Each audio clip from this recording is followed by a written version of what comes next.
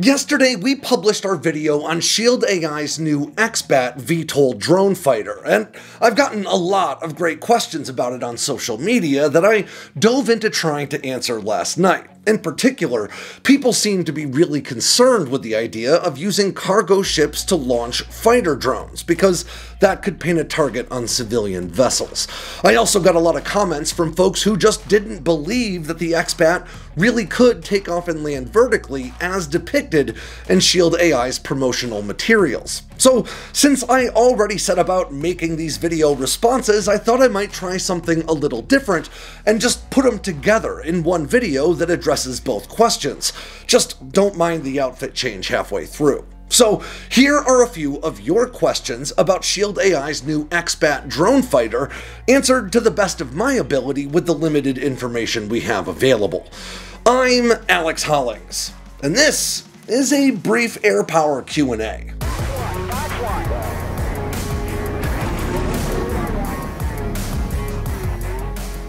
Is it even really possible for the X-BAT to take off and land like that? So Shield AI's new X-BAT drone fighter is designed to take off and land vertically, sort of like a SpaceX rocket, using just a single jet engine. And that is a pretty groundbreaking capability, so I understand why a lot of folks are reluctant to believe that it's even possible.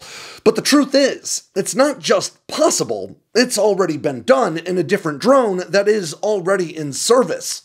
Anduril's Roadrunner M, which is a unique type of UAV that I would describe as a recoverable air defense interceptor or missile. You see, most air defenses shoot down incoming missiles or drones or aircraft with interceptors that are just missiles themselves that were designed to close with airborne targets. And it isn't uncommon to launch multiple interceptors at a single inbound threat to make sure you hit it. But once one interceptor finds its mark, the rest become wasted ordnance. But not with Roadrunner. Rather than being powered by a rocket like a single-use missile, Roadrunner is powered by two small air-breathing turbojet engines, like a cruise missile or a small fighter. Now, this kind of propulsion system, combined with Anduril's Lattice autonomy software and Roadrunner's onboard sensors, allow the weapon to take off and close with an inbound threat and then identify it to determine if it needs to be shot down. If it is a real threat, Roadrunner closes with it and detonates its onboard blast fragmentation warhead to take it out.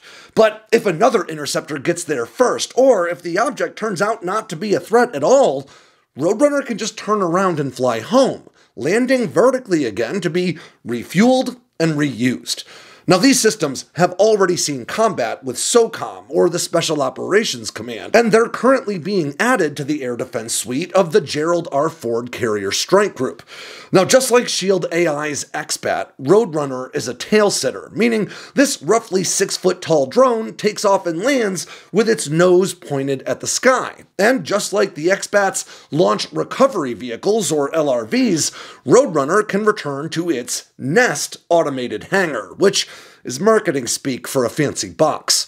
Now, in order for the X-BAT drone fighter to be able to take off and land vertically in the same way, well, they really only need to nail down three things. The first is sufficient thrust, the second is flight control for stability, and the third is a design that can withstand vertical thrust. So let's take those one at a time and see if we can't draw some reasonable conclusions about how Shield AI can crack these nuts. And first up is sufficient thrust. Now, Shield AI has not disclosed the engine that will power the X-BAT, but as I've mentioned before, the engine shown in the testing footage they sent me looks a lot like a GE F414, and that is a pretty darn capable power plant with the ability to pump out about 13,000 pounds of thrust dry and 22,000 pounds of thrust under afterburner. Now, in order to take off vertically, you just need a vertical thrust-to-weight ratio that's better than 1:1, meaning for every pound of weight, you need more than 1 pound of thrust in order to get airborne. Now, we see that the X-BAT is using its afterburner on takeoff, which means it's got about 22,000 pounds of thrust pouring out of that tail. We don't know exactly how much the X-BAT weighs, but it is a lot smaller than an F-16 and, importantly, doesn't have a cockpit or any other pilot support equipment, making it a pretty safe bet that it weighs well under 20,000 pounds. So we know it's got the power to get airborne. Up next is flight control, and that can be a tough nut to crack, but today's fly-by-wire flight control systems are capable of making rapid adjustments to control surfaces in fractions of a second. In fact, in jets like the F-22 Raptor, the pilot isn't really flying the aircraft at all. They provide simple input via the control stick, and then an advanced flight control computer translates that into the countless movements across different control surfaces it needs to both compensate for the aircraft's natural instability and to make the jet do what you tell it to do. Without those computers, a pilot probably wouldn't even be able to make a Raptor fly in a straight line. Likewise, the F-35B uses its flight control computer to hover nice and level rather than fighting the wobble that you'd often see in Harriers. And it is worth noting that the F-35B lands vertically, again, with just a single engine. And as we've seen from firms like Anduril and SpaceX, flight control computers capable of managing nose-up vertical takeoffs and landings absolutely already exist. And that just leaves a design that can withstand vertical thrust. Now, in fighters like the F-35B, that's a challenge because the aircraft was designed to fly forward through the air, not up. And that means it needs to be reinforced to some extent to withstand vertical takeoffs and landings. But tail-sitters like the X-BAT and Roadrunner don't really need to worry about that because they take off oriented in the same direction that they fly. So, long story short, I don't see any reason why Shield AI couldn't build the X-BAT exactly as depicted in these videos. The tech already exists and is even already in service, but that's still no guarantee that they'll be successful. Like just about any defense initiative, the engineers can make it happen, just as long as the money faucet doesn't shut off. Wouldn't it be illegal to use cargo ships to launch combat aircraft? Now, this might be the scariest thing that you learn today, but just about every country you can think of already has missile launchers disguised as good old-fashioned shipping containers that they can slap onto the deck of any old cargo ship. Now, yesterday, I brought up how Shield AI's new multi-role drone fighter, the X-BAT, could be launched from cargo ships, and that caught the attention of some folks who pretty justifiably wondered if that's a violation of some kind of law. And the answer to that question is a little murky, in part because international laws aren't exactly real. There is no universally recognized international police force to enforce international law. So, to some extent, enforcement becomes a question of economic and diplomatic pressure applied by other nations. And as we've seen with countries like Russia, there are real limits to what that pressure can actually do. But more to the point, there's nothing illegal about using civilian vessels in wartime. They just lose their civilian immunity under international humanitarian law.